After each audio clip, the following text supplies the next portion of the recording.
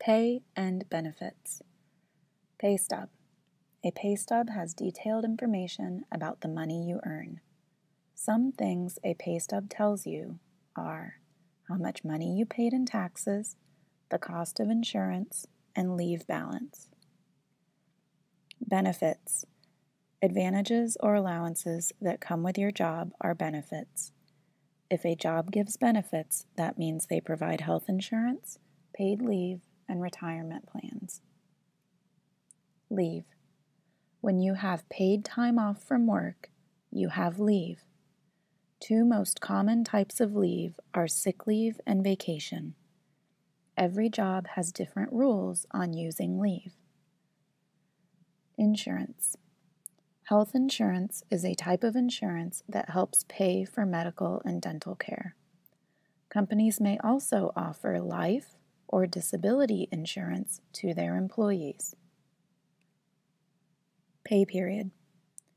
Pay period means how often you receive a paycheck. The pay period at some businesses is weekly, but often the pay period is every 2 weeks or once a month. Hours. On your pay stub, hours refers to the total time someone has worked. For example, the pay stub above shows that Marion worked 80 regular hours and 4 hours overtime. Net pay. On your pay stub, the net pay is the amount of money you received after paying taxes, health insurance, etc. Your net pay is lower than your gross pay. Gross pay. Gross pay is the amount of money you received before paying taxes, health insurance, etc. Your gross pay is higher than your net pay. Deductions. Money that is taken out of your pay for insurance, taxes, and retirement is called deductions. Your pay stub will show you the deductions for a pay period and for the year. Taxes.